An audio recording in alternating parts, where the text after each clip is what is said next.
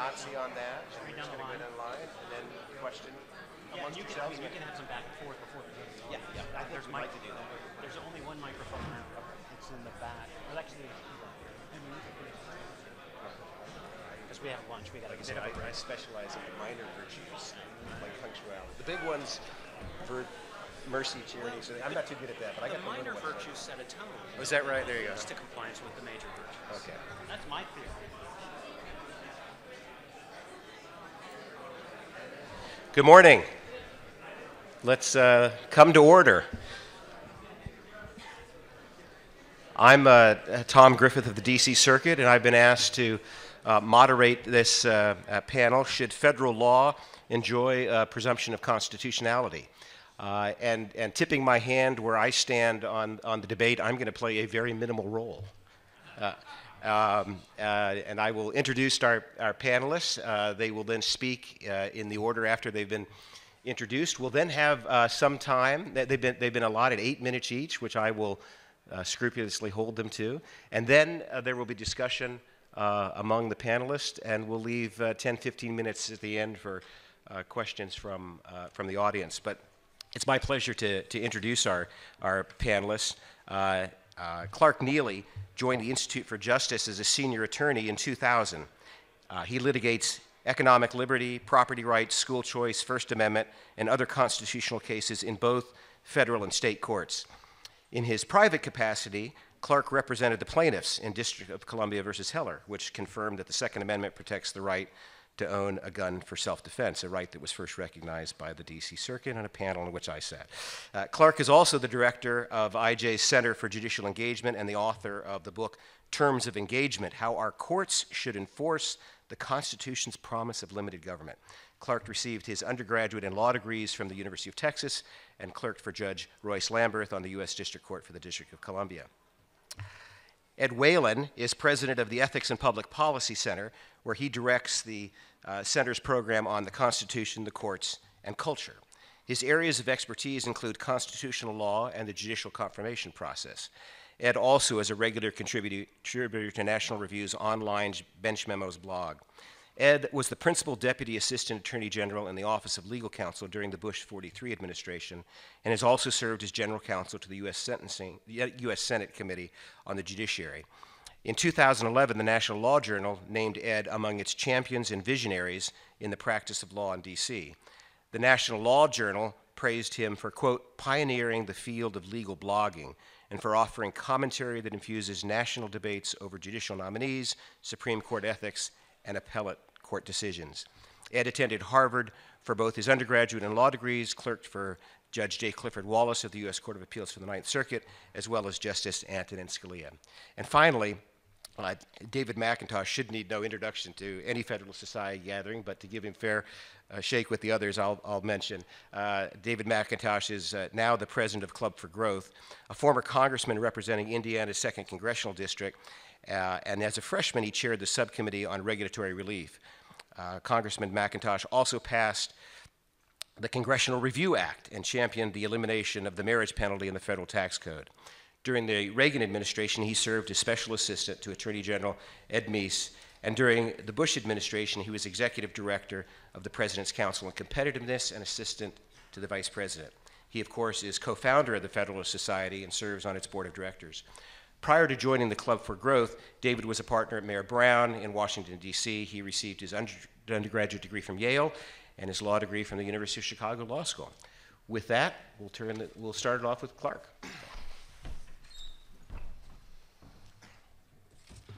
Well, thank you very much, Judge. 8 minutes doesn't seem like a very long time to upend one of the most hallowed doctrines in all of constitutional law. Fortunately, it's so pernicious that it might just be enough time. I'd start by asking all of you a question, and this doesn't have to be precise, it just can come from the gut. Ask yourself this question. On any originalist reading of the Constitution, I don't care what school of originalism, original understanding, original meaning, original intent, it doesn't matter. On any originalist understanding of the Constitution, approximately what percentage of the federal government today is unconstitutional? Let me give you a moment to reflect on it. It's a serious question. Let me give you a moment to reflect on that and ask you one more question. Is anybody in the room in the single digits? Anybody? All right, good. So by group consensus, it appears that most of the people in this room believe that a substantial portion of the federal government is in fact unconstitutional. I would argue that that is Congress's fault and the judiciary's responsibility. If you think about the production of laws like the production of anything else on a factory line, for example, the people who produce products have a responsibility to make sure that they are not defective, and the people who inspect those products before they come off or as they come down the production line also have a responsibility to ensure that they are not defective. Our judiciary has largely abdicated its responsibility to pull defective laws off the line. That's my thesis. And I believe that the vehicle for that has been the presumption of constitutionality, and specifically the presumption of the constitutionality of federal laws. Because the presumption of constitutionality that the Supreme Court applies today really isn't a presumption at all. It is an assumption of constitutionality. It is a virtually irrebuttable presumption of constitutionality, and that's where the problem arises, in my view. Let's take a moment and just sort of review, for those who aren't litigators, what the normal role of a presumption is in litigation. The normal role of a presumption in litigation is to shift the burden of production to the party in charge of or in possession of the relevant information. Again, the normal role of a presumption in litigation is to shift the burden of production to the party in possession of the relevant information. And the thing that's so astonishing about the presumption of constitutionality is it does precisely the opposite.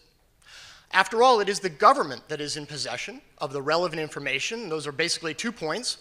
What is the purpose for which this law was enacted? Is it a valid constitutional end that you are pursuing? And second, do the facts support whatever your assertion is? And I'll get into that in a moment. So the government is in possession of the 2 pieces of relevant information. What are the facts that are concerning here? And what is your constitutional end? And yet we switch the burden of production to the party who is not in possession of either of those pieces of information, namely a plaintiff challenging the constitutionality of government law. So right off the bat, I think we should be, or have reason to be, suspicious of the presumption of constitutionality and wonder if it is really something else, which in fact it is. It is not an evidentiary presumption. It is basically a policy judgment that the acts of Congress should be upheld pretty much regardless of whether they are in fact constitutional or unconstitutional. Does anybody in the room know there's a federal law that makes it illegal to write a futures contract for a particular product? Just one. Anybody know what it is? Yes, sir. Onions. Onions, that's right. In the middle of the 1950s, some onion farmers in Michigan got swindled in an onion futures deal. They went to their congressman, who happened to be Jerry Ford, who got a law passed making it illegal to write a futures contract for the humble onion. That law was challenged in court and upheld, and the judge did something very interesting and not at all unusual that to me gives up the whole game when it comes to the presumption of constitutionality. The judge did not even permit the challengers to introduce evidence of the irrationality of that law. The judge instead simply said, Congress has identified a purpose, and that is conclusive. What was the purpose of making it illegal to write onion futures contract? Was it to stop the international communist conspiracy? To prevent the spread of nuclear weapons? Or reduce volatility in the onion market? Well, all 3 actually have one thing in common. They are all completely without basis in fact. It happens that the Congress cited the last one as a basis for the law, and the court accepted it at face value, even though it was demonstrably false. And perhaps that's why the plaintiffs weren't permitted to introduce evidence, because they would have been able to demonstrate that the factual premise of the law was false. And this has in fact been vindicated by subsequent economists who've looked at the onion market and have determined that the law has in fact had the opposite of its stated purpose. So, one takeaway for me is whatever we want to say about the presumption of constitutionality, we must not let it become a device that essentially eliminates from the Constitution textual limits on government power. And we have done that again and again and again. We did it, for example, to the Contracts Clause in a case called Blaisdell, where the state of Minnesota basically permitted farmers and other borrowers to rewrite the terms of their loans in the middle of the Great Depression. The Contracts Clause was interestingly put in the Constitution for precisely that purpose, to prevent people from renegotiating the terms of their loans during an economic downturn. And the Supreme Court permitted it to happen anyway. That is, rewriting the Constitution. The Supreme Court did it again in the Kelo case, which my organization, the Institute for Justice, litigated. The Supreme Court effectively deleted the public use provision from the Fifth Amendment, and it did so by applying an essentially irrebuttable presumption of constitutionality. And we have done the same ever since the Wicker decision in 42. We have been applying an essentially irrebuttable presumption to the constitutionality of federal laws, and we've done the same thing to the doctrine of federalism that the Supreme Court did to the public use provision and the Contracts Clause. I personally think this has been a disaster for liberty. It's been a disaster for limited government. Overregulation, as I suspect every single person in this room understands, is destroying the engine of American prosperity. I will say that again. Overregulation is destroying the engine of American prosperity. How much of that overregulation is unconstitutional? We have no idea, because we have a judiciary that is not seriously asking that question. Instead, what we have is a judiciary that asks itself, can I think of any way in which this law might be constitutional? And for the past 70 years, with a very small handful of exceptions, the answer has been yes. These judges are mostly former appellate lawyers. Our Chief Justice is probably the foremost appellate lawyer of his generation, maybe several generations. And if the question is, can John Roberts think of a way in which A might be B, black might be white, the answer is always going to be yes. He's a really brilliant guy.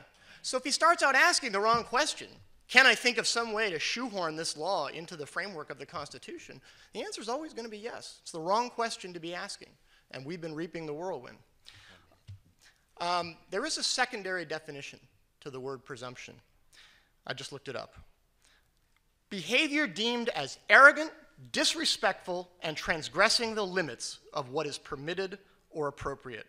Shame on us for our presumption in repudiating the framers' plan of limited government that was expressed with unmistakable clarity in the text of the Constitution. Shame on us for our presumption.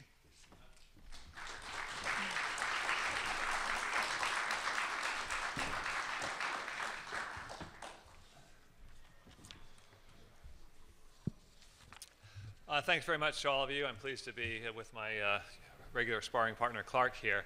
I wish very much that we lived in the alternative universe Clark described, in which, lo and behold, courts, the most grievous abuse one can find is that courts are deferring to federal laws barring onion futures contracts. Alas, that's not the world we live in. You can look as recently as 2 years ago, say, to the ruling in the U.S. v. Windsor to see that we have judges striking down on a whim laws that they ought to be deferring to. And I think in many ways the question that we're facing here, should federal law enjoy a presumption of constitutionality, is the wrong way to get into a whole host of interesting issues. That said, it's a question I've been posed, so I will try to address it. First, there's no question that the word presumption can sound so presumptuous and can trigger an instinct against it. But all that this means, of course, is that the person claiming that the federal law is unconstitutional bears the burden of showing that. Contrary to what Clark says, there's no magic rule that the burden is always borne by the party in possession of information, nor is there any monopoly on that information here. The presumption is rebuttable, not conclusive. It's a very, very modest presumption. And I'd rephrase the question as, may judges set aside federal laws in the absence of a showing that they are, in fact, unconstitutional? This really ties into a broader debate over judicial restraint versus judicial activism that perhaps we can get to in the questions. Now, Clark properly referred to this presumption of constitutionality as, I believe, a hallowed doctrine. And that's correct, and it's correct for good reason. Judicial restraint and this presumption of constitutionality, I think, inhere in a proper understanding of the Constitution as an exercise in self-government, of the limited role that judges have in overriding democratic enactments. As Alexander Hamilton put it in Federalist 78, if there should happen to be an irreconcilable variance between the Constitution and a law, that which has a superior obligation of validity ought, of course, to be preferred. Irreconcilable variance. He further said that if courts instead are simply exercising will instead of judgment, the consequence would equally be the substitution of their pleasure to that of the legislative body. John Marshall, way back in Fletcher v. Peck, it is not on slight implication and vague conjecture that the legislature is to be pronounced to have transcended its powers and its act to be considered void. The opposition between the Constitution and the law should be such that a judge feels a clear and strong conviction of their incompatibility with each other. So I would say that not only should there be a presumption of constitutionality, but a federal law should not be set aside unless it is clear that the law is unconstitutional. Now, one could debate just what that standard of clarity means. I think there are extreme versions that I reject, such as the James Bradley Thayer version, but there are far more modest versions that I embrace. And the notion is that a judge does not have warrant to override a democratic enactment unless he can say with a requisite degree of confidence that the enactment violates the Constitution. This proposition has nothing to do with congressional dysfunction, has nothing to do with whatever criticisms one might have of how legislatures operate. Legislatures have never operated in a manner that anyone would deem admirable. The core tenets of judicial restraint instead lie in the restrictions on the role of the judiciary. I would argue further that this effort to empower an activist judiciary, this new term, judicial engagement, which always makes me think, okay, when's the judicial wedding, is a bad move. Apart from being, I think, wrongly principled, it's imprudent and disastrous in practice. This is a way of empowering the progressives. You want judicial engagement? Well, I tell you, you'll have plenty of Obama appointees on the court who will be very, very ready to provide it. And the libertarians probably still aren't going to win their battle against onions futures contracts, but they'll lose a lot more in terms of advance of statism. So I think that libertarians and conservatives need to unify around a sound understanding of originalism. The debate ought to be over what particular provisions of the Constitution mean, not over what sort of fists you want to have on the scale as you approach a particular issue. And if we are able to maintain this coalition, if of course we're lucky enough to have a good president elected in 2016, there's potential for correcting a lot of the errors that Clark wants to see corrected, and as importantly, making sure that we don't see more errors inflicted on us. But we do not live in a legal regime that suffers from an excess of judicial modesty, just the opposite.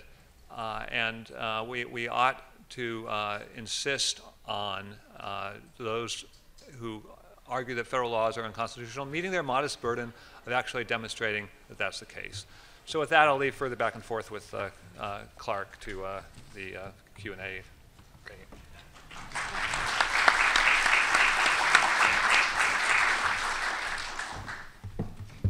Thank you, Clark and Ed. So let me begin my remarks by saying I viewed this less as a question about a rule of evidence and more of a constitutional question, as Ed was pointing to. Part of the inherent definition of what is the proper role of the courts.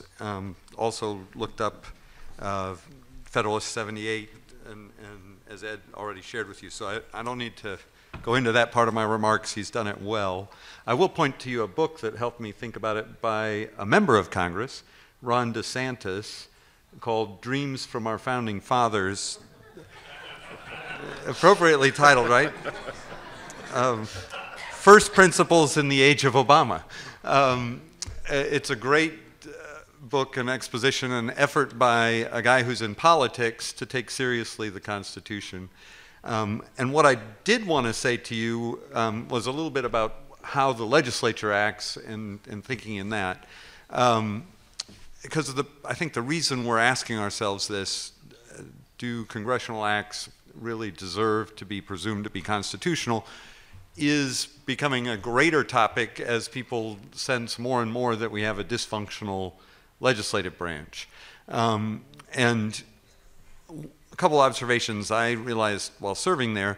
First, when it comes to the Constitution and their notion of what powers they have and don't have, most members of Congress essentially act as if they were a member of the British Parliament, which is to say, what has been done in the past, we'll assume that's what we should do now, rather than thinking through what are the powers that are granted us in the Constitution, what's our duty under the Constitution to uphold those and implement and write the laws. That creates a lot of problems as Congress over the years starts doing actions that really aren't found in Article 1, because nobody steps back in the body and questions, is this our constitutional role? The second problem that we see in the modern Congress is, and it's explained well by economists of all people, the public choice theory. It's congressmen love to get credit for good things and to avoid responsibility for bad things, because their primary goal is to get themselves reelected. So passing a law that may or may not be constitutional but gets you credit with the voters for doing something good, and then tossing it over to the courts for them to sort out if there are any constitutional problems, is one of the several ways that they engage in this behavior. Another one is the legislative devolvement of power to the regulatory agencies so they can pass a bill that says we're for cleaner air. So who can argue with that?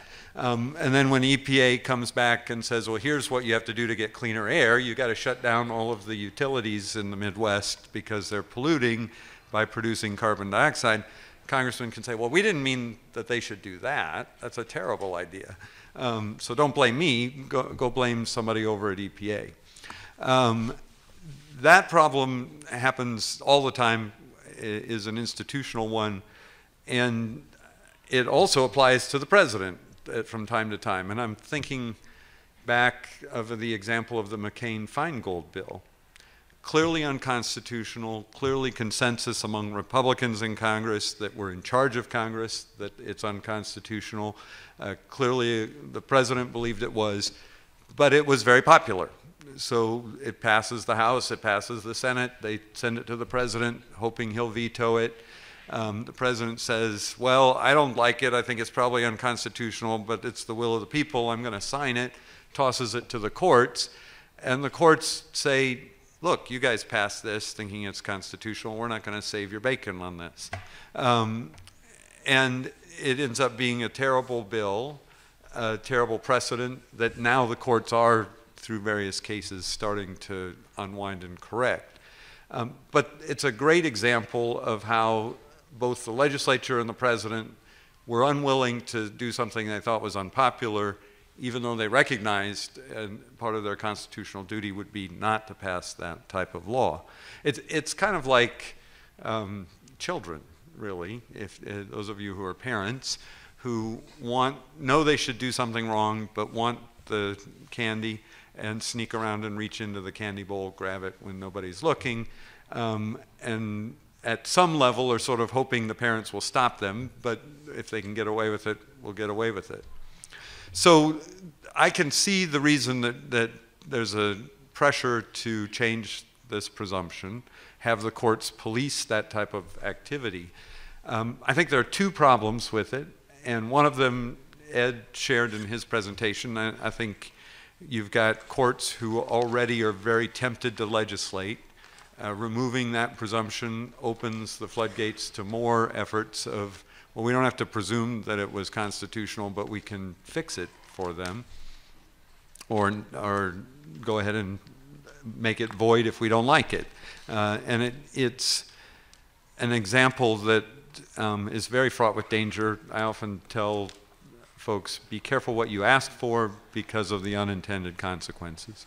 But the second problem is one that perhaps is less evident, and it is that by doing that, if we had a structure where the courts would feel it's their prerogative to rewrite legislation or not presume that what Congress has done is constitutional and decide they can fix it, or just exacerbates the problem with the problem children. If they know the courts are going to go in and rewrite the legislation, all the more will they be willing to pass the bill that says we're doing good things and hope that the court someday will fix it so that it doesn't really do bad things. And so I think like the McCain-Feingold example, they were surprised that when the court said, we're not going to do that for you. So I've thought about it, and what's a better approach to solving the problem of a dysfunctional Congress? And as you step back and think about it, it's essentially the one that the Founding Fathers anticipated and assumed, which is the people will throw out a bad Congress and replace it with a good Congress. So the short answer is elect more people like Ron DeSantis, people who think about the Constitution, think about their role and duties in a legislative branch in constitutional terms. And if you want to extend the parental analogy, from time to time you have to spank the problem child in order to get their attention and get them to do what is right. So rather than make it easier for them to continue in the misbehavior, which they have every incentive to do to try to get reelected, have the voters create the incentive. If you're not going to follow the Constitution and pass constitutional laws, we're going to vote you out of office. And it doesn't need to happen that many times before the rest of them think, oh, well, we better make sure what we're doing is constitutional because I don't want to be the next guy on the voters' hit list and lose my office. Few insights from having been there and observed the political dynamic in which all of this will play itself out up in Congress. Thank you for letting me speak.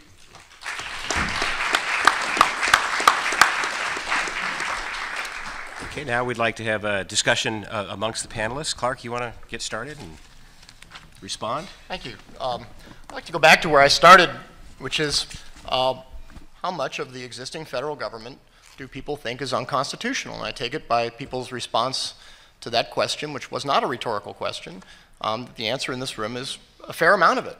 I don't think that's whimsical. I don't think that's funny. I don't think that's a joke.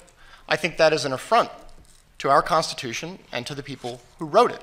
I think it is incumbent upon those of us who respect, and in my case, not just respect, but adore the Constitution, try to figure out why is that? Why is it that we have a federal government, a substantial portion of which is, according to any originalist reading of the Constitution, unconstitutional?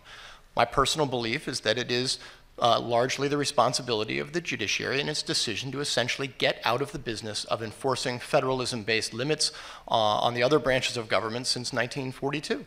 I think it's that simple.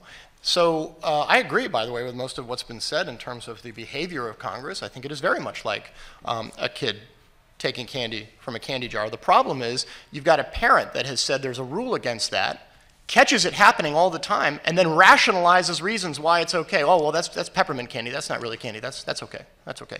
Well, if I aggregate all the M&Ms, that's just a bag of M&Ms, and that's fine. You can do that too.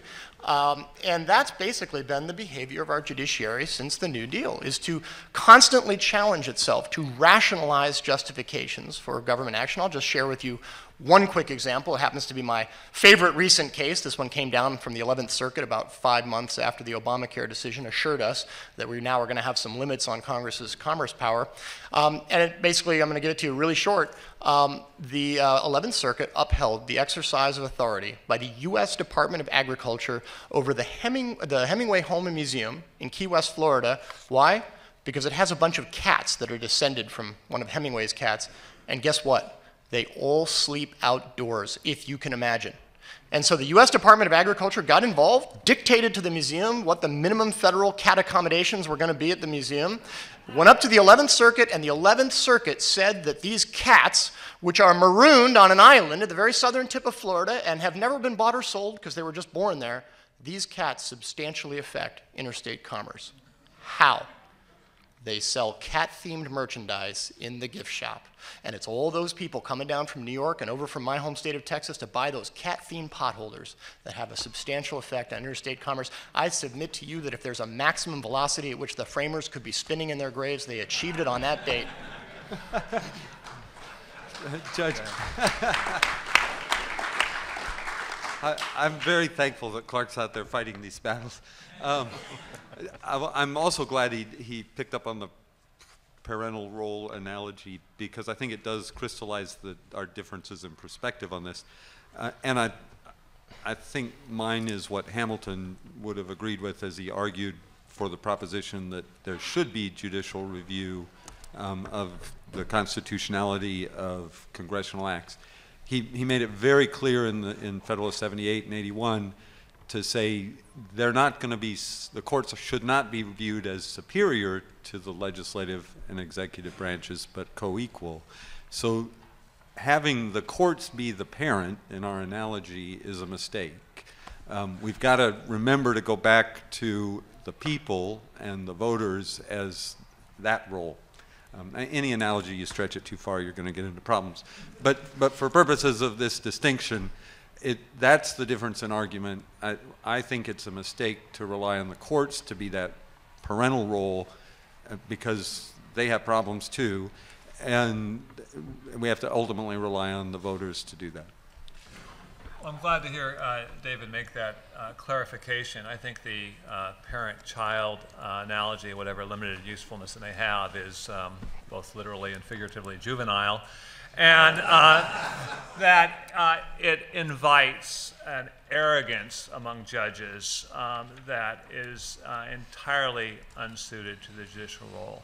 Look, I'm as critical as anyone of how legislators can misbehave.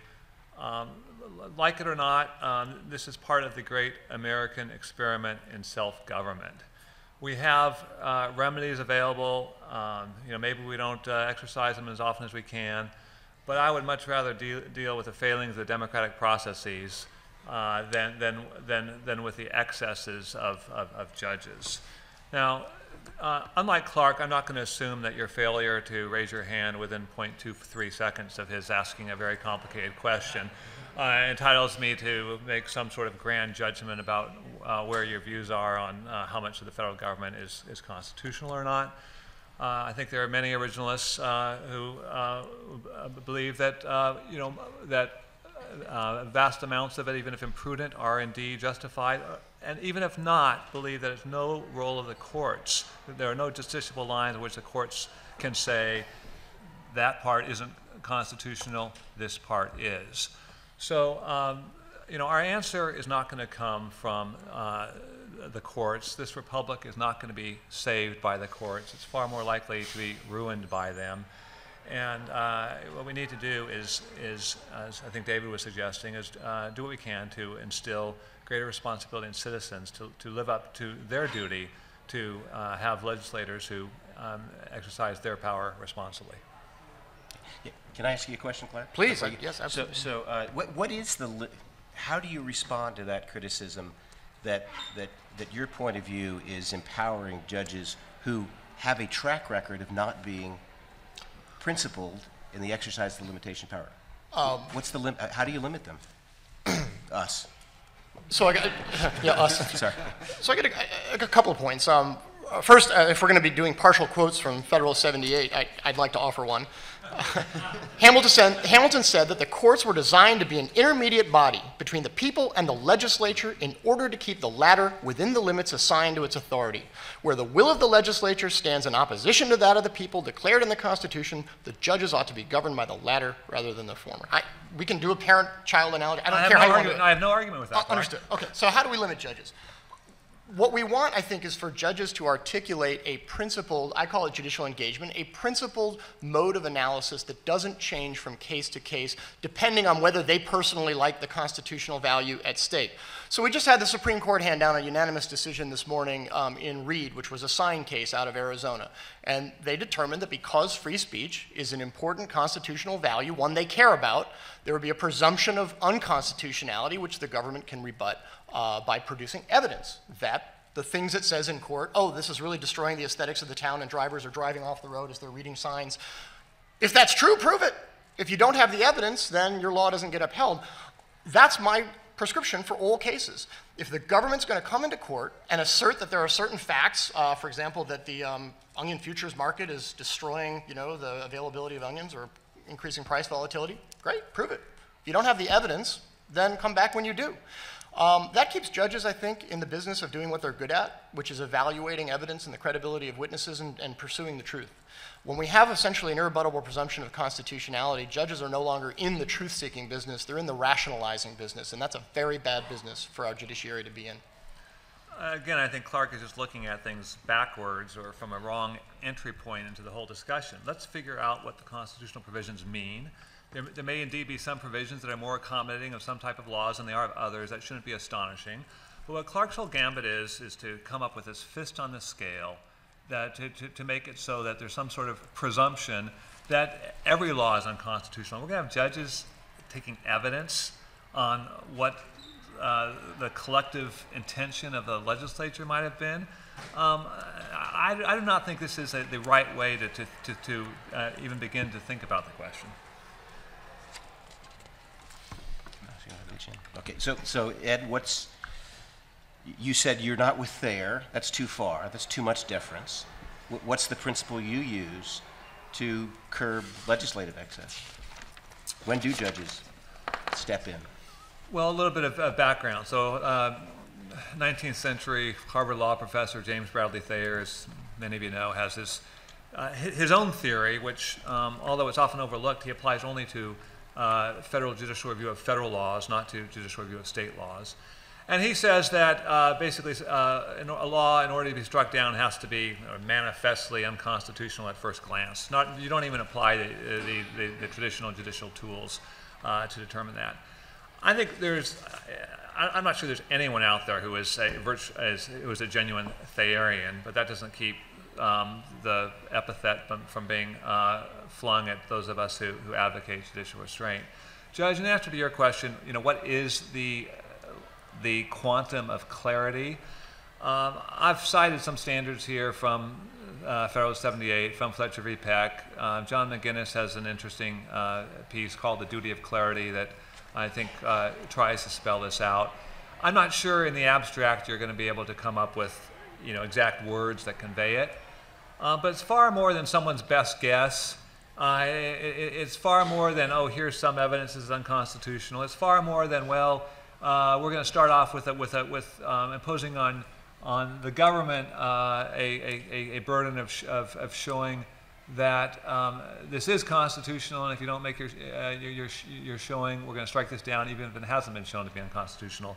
I think there's a lot of, again, I'm not sure it's easy to define that quantum, but it'd be much closer, I think, to something like to an evidentiary standard of clear and convincing evidence than preponderance of the evidence, or Clark's, I think, scintilla of evidence.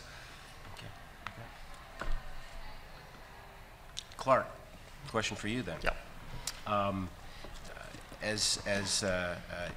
This debate reminds me of a debate that we had at the Federalist Society Lawyers Convention a couple of years ago between Hadley Arcus, who was arguing for judges using the natural law and coming up with decisions, and Judge Kaczynski, who began by saying, as I recall, I moderated that as well, began by saying, Hadley, I agree with everything you say, but I have one response, and that is, what do you do with Judge Fletcher? the idea that you're going to be empowering judges in a way that's too far.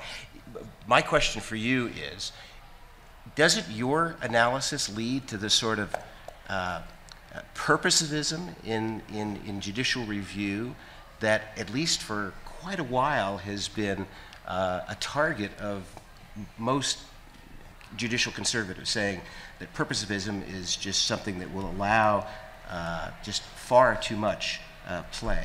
How do you respond to that? How is your analysis different than a purposivist approach to legislation? I appreciate that. It gives me an opportunity to make a point that I think is maybe the most important point any of us can make. All I'm arguing for is consistency. If the government has to prove its factual assertions in some cases, how about we make them prove their factual assertions in all cases? If the government has to be pursuing a genuinely public-spirited end in some cases, how about we make sure they're pursuing a genuinely public-spirited end in all cases? So actually, it's the proponents of judicial restraint who embrace this bifurcation where we say, well, some of your rights are really important and we're going to call those fundamental, and if the government interferes with those, we're going to make sure it has a good reason. But most of your rights are unimportant. You know, rights to earn a living or own property or not have your reproductive organs ripped out, those are unimportant rights.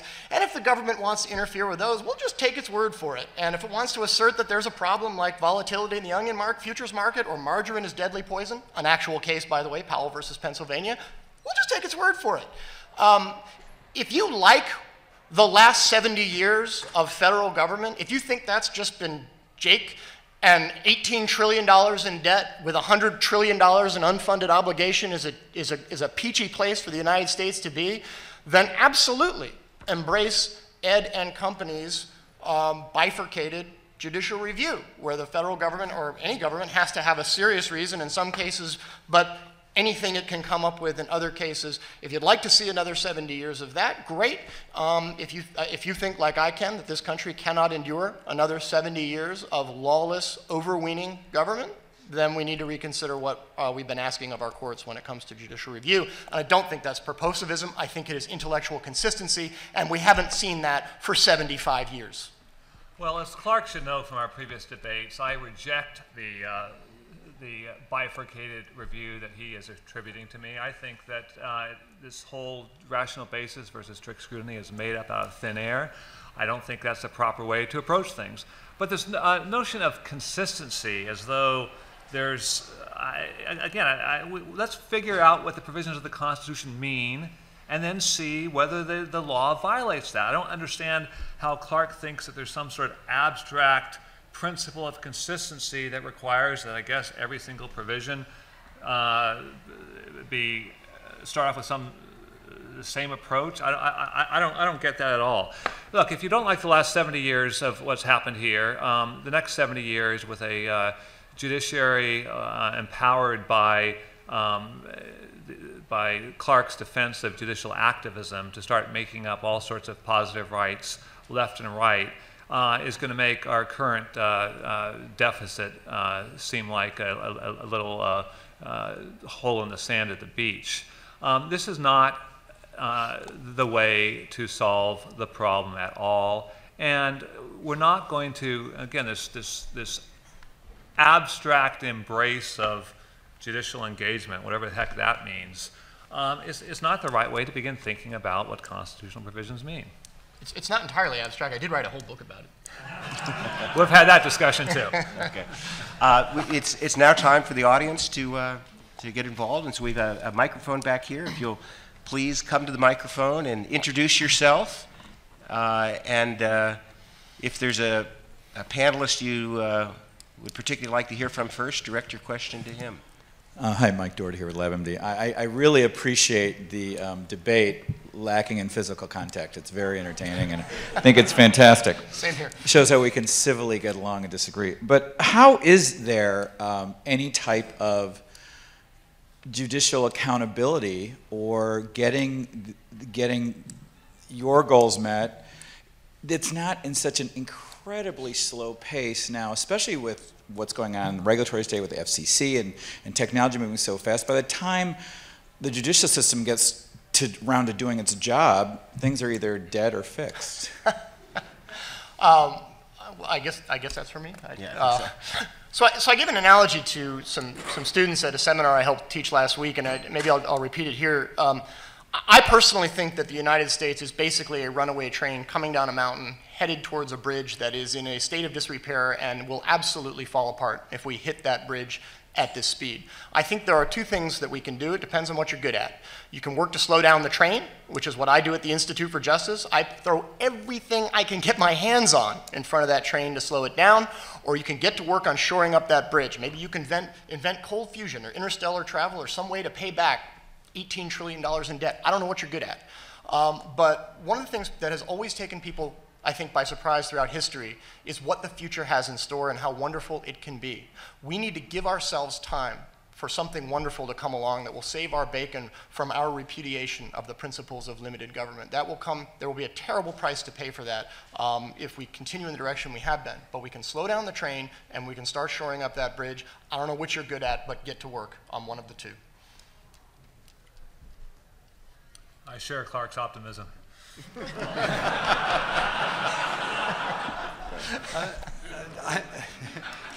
I do too, and in fact, I had an interesting meeting with a donor who's also a Federalist Society member, and he said he's looking for candidates who are more pessimistic than we are.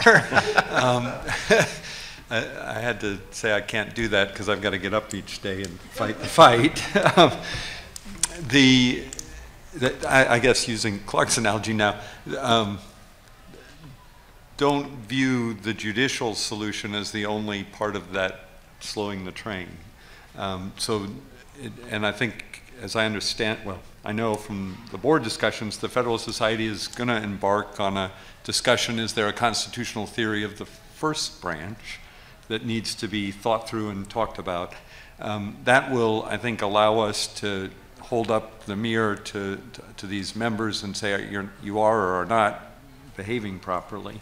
And then groups that are engaged in the political realm, like the one I'm with now, Club for Growth, can take that out in the political debate. So when we're thinking about questions of law, we're organized to be a legal society, so we naturally turn to what's the role of the courts. And I guess I'm just repeating my admonition, be careful of what you ask for, and if there's a problem in the legislative or executive branches, think about solutions that get them back on track, and don't put too much stress on the. Okay. Next question. Thank you. I'm Joel Mandelman. I filed an amicus brief on behalf of Senator Johnson's challenge to one part of Obamacare. But I wanted to ask, I've got two observations, and I'm interested in hearing the panel's response, particularly into what the Clark said before. If the courts hadn't done what they've done over the last 70 years, you would have had a constitutional amendment by 1937 or 38 that turned Article 1, Section 8 inside out and said Congress can do anything that's not explicitly prohibited. And secondly, you would have had, as part of that amendment, a redefinition of interstate commerce, which would be even worse, that has given Congress even greater power than it has assumed in all the horrible examples you've been positing. And the second part is nobody on the panel has mentioned the danger, the constitutional danger, to federal judges inventing constitutional rights that are found nowhere in the Constitution, whether it's the exclusionary rule or the fruit of the poison tree doctrine or abortion or the right of somebody to travel from one state to another to get a bigger welfare check and not allowing the recipient state to say you've got to be here for 1 year, Goldberg versus Kelly, and so many other atrocities that have been committed not by irresponsible legislators, but by power-hungry judges who seem to think they've got the right to do whatever they want in inventing new rights. So I'd be interested in everybody's comment on that. I'm not going to try and tackle all of that. I guess I'll do the last two really quickly. So as I understand the proposition is that if the court had not thrown in the towel on enforcing federalism-based limits in the 1930s, we'd have an even worse definition of interstate commerce today. So as I understand it, right now, according to the Supreme Court, I have like 3 rights, federalism-based rights. I can carry a gun within 1,000 feet of a school. I cannot be hailed into federal court to answer for torts of gender-motivated violence, and I cannot purchase government-approved health insurance if I'm willing to pay a higher tax. Those are the 3 things the Supreme Court has said I have a right to do. I can't imagine a much worse definition of interstate commerce than we have now when it comes to limiting or not limiting government power. The federal government even has the ability to make it a crime to grow a plant in your backyard. That's pretty bad. I don't think it could get a lot worse than that. As to the last point about, I'm just going to summarize it as saying judicial tyranny. As we sit here today, each and every one of us is subject to so many federal laws that no one has been able to count them all, and they have tried. It's at least 4,000 criminal statutes and at least a couple 100,000 regulatory crimes. As I sit here today, and as I suspect most of you sit here today, the total number of judicial orders I am subject to equals 0. I have never been subject to any judge's order. The only thing the judiciary prevents us from doing is going out and imposing our will on other people in certain ways. Very few people are subject to the direct control of any judge and ever have been. I'm comfortable with that. Very briefly, obviously the courts, through the exercises in judicial activism, the wonderful examples that the questioner came up with, have really shrunk the realm of representative government in a way that has corrupted our culture in lots of respects, certainly deprived us of the ability to define what rights ought to be protected and which ought not to be. Perhaps Clark doesn't care about that. The framers sure did, and I sure do. And just to be clear, again, to the question, I certainly meant by reference to criticize many or all the things that you were talking about. I believe we've very much had a, an era of judicial activism that's been very costly, and we're still living in it. Thank you. Next question. Hi, I'm Jack Bierman from Boston University. I just have one quick observation and one question. The observation is that the view from the left is that the courts have been too restrictive on federal power, and I wonder how you would react to that. The question, though, is what do you think about doctrines like the Dormant Commerce Clause jurisprudence? I know that's about state laws and local laws, but it seems to be very similar to the kind of themes you're talking about the state's power to regulate things and how the court has actually taken that away. Is that for me also? Yeah, I think that's mostly for you. I don't know how to respond to the proposition from any direction that the Supreme Court has been too restrictive of the federal government. I guess I sort of visualize having James Madison and Alexander Hamilton sitting in the back of the room, laughing themselves silly to hear that. I certainly can't imagine anybody saying that with a straight face outside of academia. It's totally inconsistent with my perception of what the normal people think. And as far as the Dormant Commerce Clause, I'm very aware that Justice Scalia and Justice Thomas reject the idea that there is such a thing as a Dormant Commerce Clause that imposes restrictions on state regulation because it interferes with interstate commerce. I think it's too deep a subject to try to get into in the short time that one has to answer a question like that. I will say that we have used it in attempting to vindicate economic liberty, and the courts have been all over the map. Some circuits apply a somewhat robust approach to enforcing the Dormant Commerce Clause, and some courts have just turned it into rational basis review, and so functionally it's pretty close to useless right now. Just a quick observation, if I may, on Professor Bierman's first point. I think he's certainly right that there are lots of folks on the left who view the court as too restrictive. I might share Clark's amazement at that, but more importantly, I think, the folks who are in academia are training or brainwashing the next generation of lawyers as they have the last couple of generations. Again, the empowerment of judges that Clark is urging, obviously depending in part on what happens in the next presidential election, but could very well lead to these previously obscure academics deciding a whole range of issues for us in a way that Clark and all libertarians would not like. Let me just say a couple things. One, it's great, Jack, that you're here. We were classmates at University of Chicago and engaged in debates way back then. I've gone back and forth on the Dormant Commerce Clause, but your question made me think of a different point, which I concluded would take us too far afield, but it's I think an interesting one that Dean and the organizers can put into a later panel, and that is if you had this same presumption applied to state legislation, what would have been the track record of the Supreme Court to date on declaring laws unconstitutional at the state level? And because if you look at it, the vast majority of constitutional law, which results from declaring an act unconstitutional, have been vis-a-vis state actions. So perhaps extending this presumption may have further limited their activity in that area. I don't know. But it was brought to mind a very interesting question that I think the Federalist Society could profitably discuss at another program. Thank you. Yes, sir. Hi there, I'm Larry Stratton from the Stover Center at Waynesburg University. I have a question for Ed.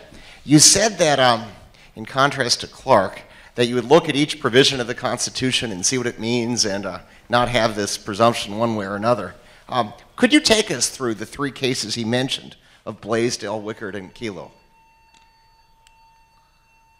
Blaisdell, Wickard, and Kelo, did you say? Well, the short answer is no. I don't think I'm prepared to take us through these three cases here. But I think I may have misstated or you may have misunderstood my position. I do believe that what's called a presumption of constitutionality, which is a very modest thing, ought to exist. I wasn't repudiating that. As simply saying that I don't think that that Clark's claim of consistency, I don't know what that means. I think we ought to first look and figure out what does a constitutional provision mean, and then see whether the law is consistent with it. So in Blaisdell, that seems to be a great example of the court gutting a constitutional provision. The contract clause in that case. I'm not prepared to discuss it in any detail. Kelo, it's funny that, well, not funny, but the public use provision of the Fifth Amendment had been gutted before by Justice O'Connor, who suddenly found herself in dissent in Kelo. So I have real problems with what the court did there. And look, Wickard is obviously a very, very expansive, extreme view of the Commerce Clause that I'm not ready to embrace without further analysis. But I don't think there's anything about a presumption of constitutionality that dictates contrary results in those cases. Contrary to what I'm saying here, I mean. So just really quickly, it is very easy to understand what consistency means in constitutional litigation. I'll give you one clear illustration. If you are challenging an advertising ban in court, the government must support that ban with something other than speculation or conjecture. It has to have evidence. So if the government says that Camel, advertising on those cigarettes is making kids smoke cigarettes, they have to prove it. But if the government bans the product itself, that's only rational basis review because it's not speech, it's just selling a product, which the Supreme Court thinks is less important than advertising a product. So if it's just a ban on selling the product, the government is permitted to support its restrictions using what the Supreme Court calls rational speculation, or what we litigators would call make-believe facts. That's an example of the inconsistency of constitutional doctrine. Well, I don't understand that example. I also don't know why, instead of invoking current made-up doctrine, Clark doesn't look to try to discern what the original meaning of the First Amendment is in order to determine whether or not an advertising ban is constitutional. Yes, sir. Bill Bonner, I'm an attorney from Media, Pennsylvania. Our conversation seems to be limited to Article 3 judges. My particular concern is with Article 2 administrative law judges, and my particular interest is in the growth during the next 70 years of the role of administrative law judges to overshadow Article 3 judges and to prevent the people from having access to Article 3 judges. If the FCC loses, it can just go in-house and have its own judges decide. It doesn't need an Article 3 judge. And the people lose a plethora of discovery rights, substantive rights, and procedures. And so I think that the greatest risk to the public is in the growth of Article 2 judges.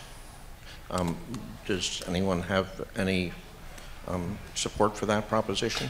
I think you've stated it very articulately, and I can't think of much to add except there was an article that came out. I wish I could remember where it came out. I read it within the last few weeks. It was a bit of an expose, and the question in the article was, Do administrative law judges feel pressure to rule in favor of the agencies that they work for in these theoretically contested administrative law proceedings? And the answer, at least among the judges who were interviewed, was absolutely yes. I think that is completely unacceptable. And I agree with you completely. That is an absolute violation of due process, both textually and as a matter of principle. And these aren't really judges in any meaningful sense, and perhaps we should stop calling them judges. But look, that's a huge issue, way beyond the scope of this panel. I'll just say, Phil Hamburger has written a book blasting this whole phenomenon. I think it's it does present the severe threat you describe, and we ought to figure out how to cope with it. Let me just add two thoughts that are worth discussing at another time in greater detail that are possible remedies for that. One would be a requirement that the Bill of Rights and the procedural protections you have in an Article III court have to be part of the process in these ALJ proceedings. It would be a radical transformation of the way they do business. The second would be to consider applying the separation of powers principles to the whole regulatory state. And I've been working with a young lawyer who did the bulk of the work on the article on the proposition for how to do that. Those are remedies given the fact that we've strayed from the constitutional system, and therefore probably are not ideal, but perhaps more politically possible to deal with the problem. So when I was asked to chair this panel, Dean said the only absolute rule is you have to finish by 12:20. And we've gone over that. Would you join with me in thanking our panelists for this excellent discussion?